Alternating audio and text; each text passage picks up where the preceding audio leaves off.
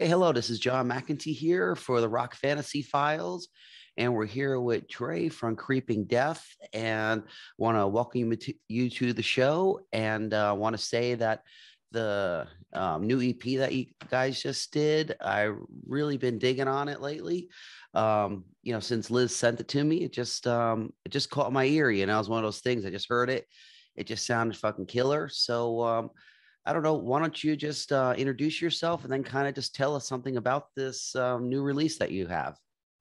Yeah. Well, first of all, thank you so much. That means the world coming from you, especially. I'm Trey. I play guitar in Creeping Death. We started in the year 2015 in Denton, Texas. I was in college at the time. It was really just like a fun thing to do, with your friends. We were all hardcore kids. We just kind of wanted to play, something more metallic. And we had all really just kind of started to really dive into death metal. So that's kind of what we were trending to. And then, I kind of got better at playing guitar because I originally was actually a drummer. So when I first started this band, I had only been playing guitar for about 2 years. So basically, the whole progression of the band, I've just been kind of like getting better at guitar, feeling more comfortable with it. And now I guess you could say I'm a legit guitarist now from just being, a drummer. So that's kind of like how we started. We got signed in 2018. We kind of were always, I mean, still is like we do this really for fun first and foremost. But like I was in college, we all had full-time jobs. But when we got that offer, we were like, hey, like, if we're gonna do it, like, let's do it for real. And the timing was good. I had just graduated. Everyone was just kind of like in a position to like take that leap with me. So it was sick. So now I got like badass bandmates, and we're rocking across the country. So pretty sweet. Yeah. Well, excuse my ignorance, but what label are you guys signed to? They okay. Now it's called Monarch Heavy, but it was called E1 Yeah, before. that's seen E1, but I mean, I must be out of the loop, but I don't know what E1 is as far as a label goes. So, I hmm mean, They they dabble with like a lot of different stuff, not just like metal, but like rap and pop too.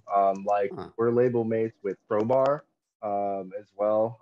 And pretty sure Exodus is on that label now.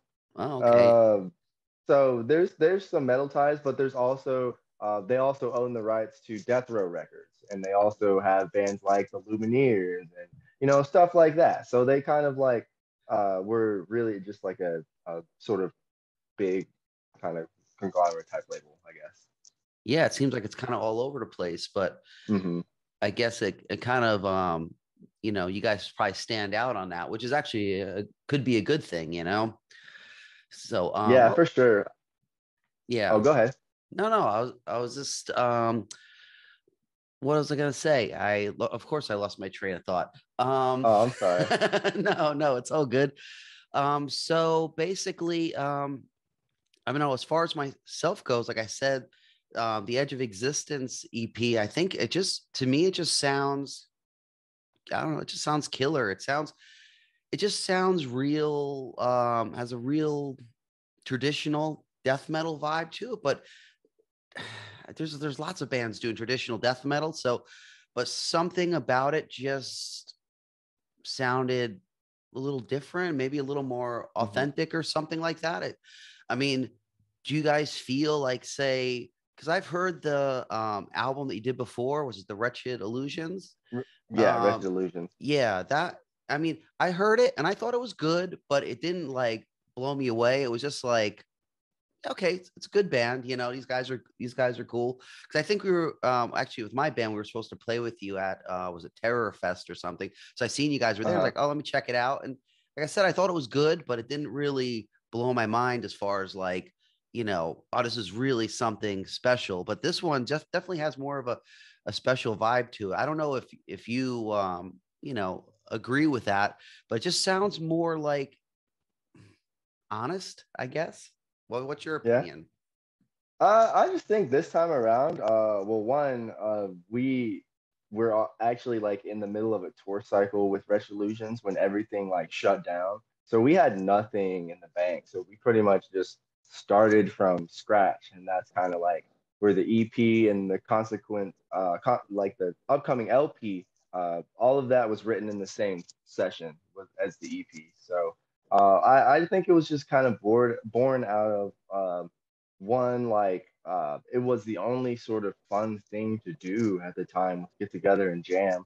So we had more time to sort of like, I don't know, experiment with like guitar pedals and this and that and sort of play around. And with Wretched Illusions, we pretty much got like signed, and then we needed an LP, or we were planning on putting out an LP, but we wanted to do it like, I wouldn't say we like rushed it or anything, but we pretty much just wrote it over this like a few months span, and then just like recorded it over a few months span in between tours. This time, I would say this whole writing session was like obviously longer because nobody could play shows or tour or do anything. So we were Yeah. able to just kind of like, hang out and jam and, sort of think about the songwriting pieces and stuff like that. And we also added a new guitar player, AJ. I would say I'm still like the primary writer, but I like to collaborate in everything. It never starts out the same way. Like if I bring something to the table, sometimes it'll stay that way on like the recording, but most of the time it's like we'll do this, and somebody will be like, "Hey, you should flip this or do it this way, and let's add this to it, and yada yada yada, and so forth." So that's kind of like how our whole writing structure always is. So when you add somebody with a new flavor and sort of new tastes and stuff like that, it always kind of like comes out a little bit different. We're always like, it's obviously like old school death metal, but we don't want to get like bored and play the same like songs over and over. So we're gonna just try to tinker and do things that may not be like revolutionary to like the world of music, but it's stuff that we've never done as a band. I've never used guitar pedals in the middle of a song, switching it on and off. Like that's foreign to me. So, we just continue to try to add little wrinkles and things like that are new to us. And, you know, that's try to how we that's how we try to keep it fresh, because we want to keep it fresh for ourselves first and foremost. We're kind of like assholes in that regard. Is that like we just kind of like write the music that like we like it's fun to play for us, and we like listening to it. So it's just like that's usually good enough for us. So that's kind of like how we look at it. So if it's like fun, like I said, I don't want to be writing the same stuff over and over. So I want to add little things here and there to try to like make it fun and switch it up. Yeah. Well, the bottom line is in my opinion, at least, the best music comes from being honest with yourself, not trying to say fit in with a trend or try to follow, be a trend follower. To me, most bands that do that, I just don't, it comes across in the music, and you just feel you feel that it just isn't sincere. When you're doing it because you like it, you honestly believe in it. I think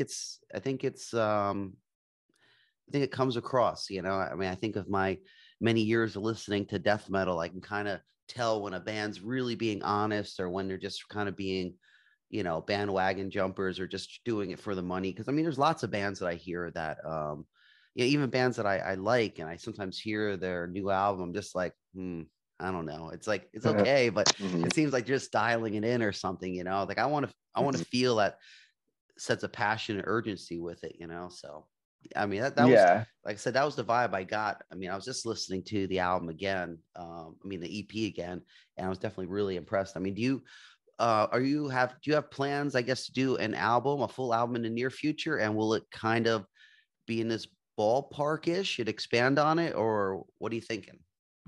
Yeah, definitely expand on it, I think.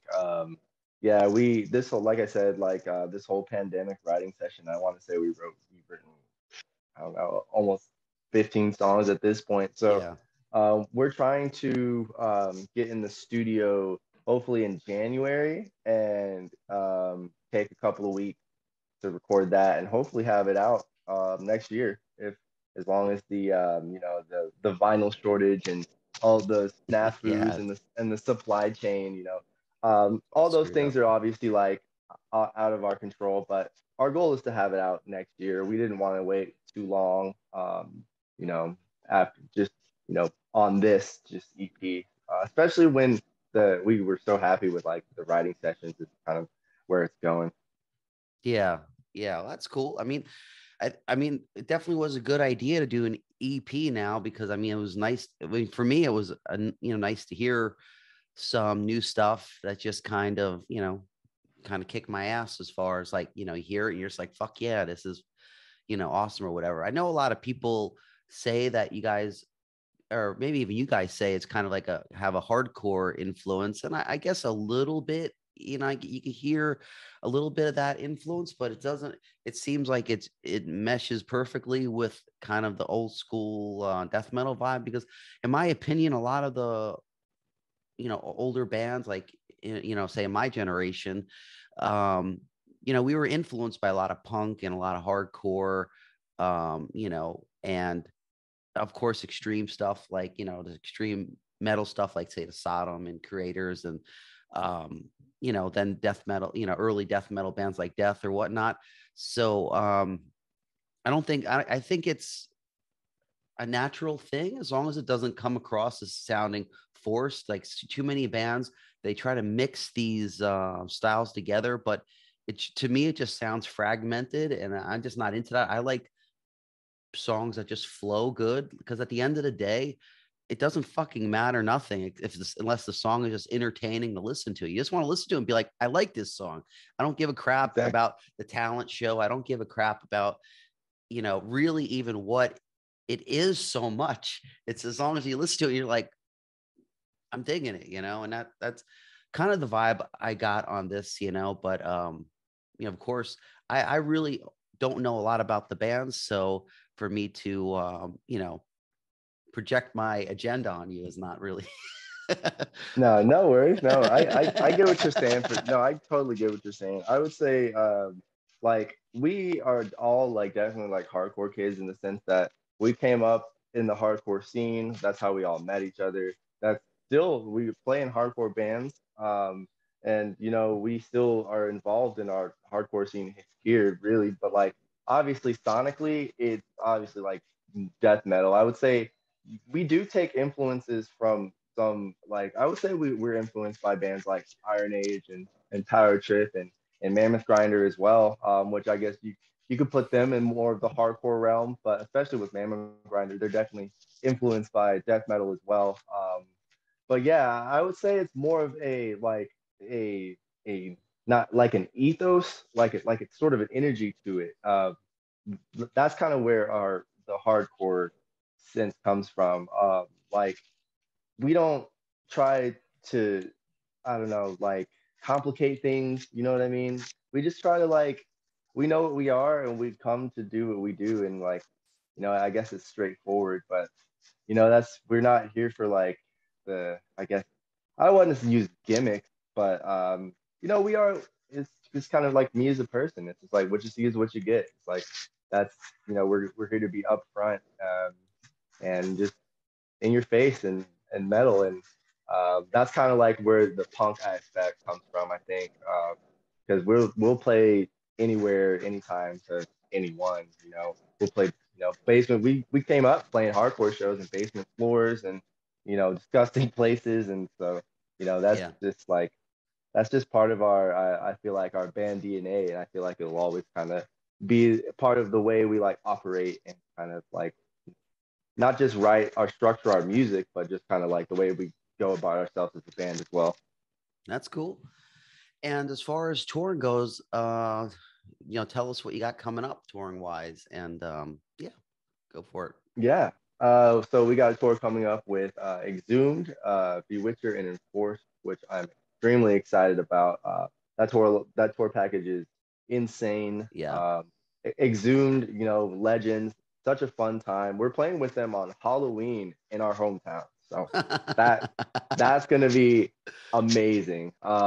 Enforced released one of my favorite albums this year, Kill Grid. So I'm excited to see them every night, and Bewitcher just rips, So I'm excited. It's a good tour package, diverse, and it's not just like the same type of thing 4 times in a row. It's Yeah, a that's different good. vibe, and it got something for everybody. And it's more importantly, it's all bands that are like energetic, like they all bring an energy. So I just think the whole show from beginning to end is going to be buzzing, and same with the whole tour. So very excited about it. Yeah, no, it's definitely cool. I know we've done some stuff with Exhumed in the past and get along with those guys great, and they're just a really entertaining live band, and I'm sure it'll be killer. I'm not too familiar with the other bands on the bill, but I'll have to check into them. I do admit that I sometimes don't keep on top of the metal scene as much as I should these days, but I just get so caught up with my own stuff, but I'll definitely have to check them out. But I don't think that tour is happening in North Carolina where I live now. So I'm kind of bummed out about that. But Dang. hopefully I get to check you guys out and, you know, Exhumed, of course, I love to check out again too. But Yeah. so let me think. I don't know. I guess I've noticed in Texas in general that there's a pretty good underground death metal scene over there these days. A lot of great bands coming out of there. Um, I guess you've obviously being there, you've noticed it. It seems like Mhm. I mean, it could even be one of the best times in Texas death metal as far as overall scene goes, which is really an awesome thing. Tell us a little bit, I guess, about the local scene or the Texas scene, just for, some people that might not be aware of it. Yeah, right now it's killer. I would say new bands are popping up all the time that are sick. Obviously, right now, Frozen Soul is absolutely killing the game. Yeah. They're kind of taking the metal world by storm right now. But there's a lot of metal bands popping up out of Texas right now that are just absolutely awesome. There's a new band called Tribal Gaze from East Texas. Really kind of slow, dirgy, sort of like death metal. Then you have bands like Malignant Altar from Houston. You have bands like Scourge from Houston. Then you have bands more on the black metal side, like Skeleton from Austin, Texas. So you really just have a diverse group of bands coming from all aspects of not just DFW, but all corners of Texas, even West Texas. There's a band called Flesh Rot that's killing it right now as well. They're from West Texas, and you would think there's nothing but oil fields out there, but they got riffs too.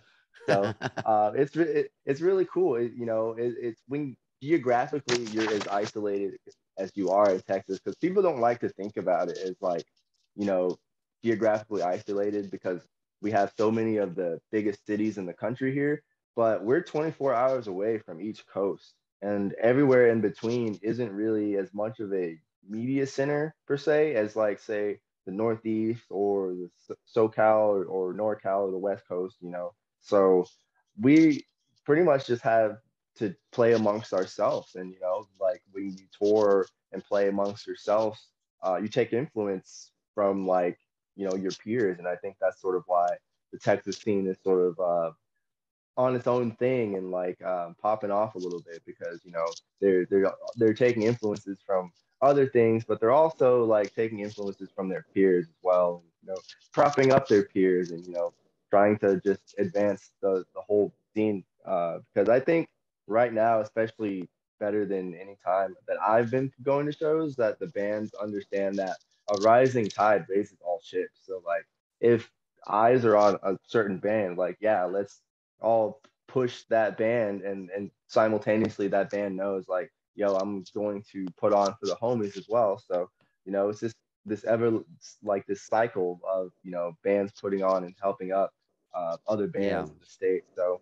it's Yeah, really it's like a cool. synergy that happens when Yeah. one band does well. It helps shine light on other bands. Yeah, I totally get that. That totally happened in the early 90s when I was starting in bands and stuff like that. There was just like just one band started doing good and then other bands started doing good and people started really paying attention. Everyone fed off it, and it makes for such a fun and inspiring vibe. Yeah, But absolutely. Okay, well, I guess getting close to the end, but first of all, is there anything that you also want to just state about either the band or the, album or something that we missed that's important? Because, I miss things all the time because I'm very unprofessional doing this. It's all, I just rap kind of with the whole thing. No, I think you pretty much got it. I would say I guess we one detail we dedicated the EP to our good friend Riley Gale and Wade Allison from Iron Age and Power Trip respectively. Mm-hmm. They were kind of like the people in the scene that we look up to. They both passed away pretty close to each other like last year, and it was pretty rough for the all of Texas, whether it was hardcore, punk, death metal, metal, like those are bands that are influential to us all. So we really wanted to dedicate it to them because they meant a lot to us. So Yeah. Okay. Well, cool. Well, I guess thank you very much then for the interview. I totally appreciate it. I going to be ordering your album soon, probably on Bandcamp thank or you. something. So look for that. And yeah, everybody else should go and check out the new Creeping Death EP, The Edge of Existence. It's really killer if you like old school kind of death metal. I think it's kind of meat and potatoes, but also very interesting. I think it's worth giving it a listen. Check them out on tour, of course, with Exhumed. That'll be a rager for sure. And yeah, thank you very much. And I guess we'll see you next time. And I just want to do my normal rant at the end where you should support underground record stores and support, try not to buy from Amazon, Walmart, and all those big stores if you can, and support the little guy, especially small record shops that are doing it for the love of metal or love of music and not for the cash, because there's probably no cash to be made in a record store these days. So do that, and also support the bands, buy stuff from the bands on their website. Of course, check out Creeping Death. I know they have a Bandcamp page, Facebook. I'm sure all that stuff, Instagram. I don't know. Do you have a regular website too? Yeah, it's I should know this. I think you can go to Creeping Death edge of Creeping Death dash edge of existence.com. That's what it is. Creeping Death dash edge of existence.com. It's got links to pre-order, or not pre-order, it's out now. Links to order the record, just links to shows, links to all of our socials, the videos. So yeah, that would be the pertinent information there. Cool. Well, thank you. I appreciate it and look forward to seeing you on tour. So take care. Take care. Thank you. Thanks. See ya. Peace.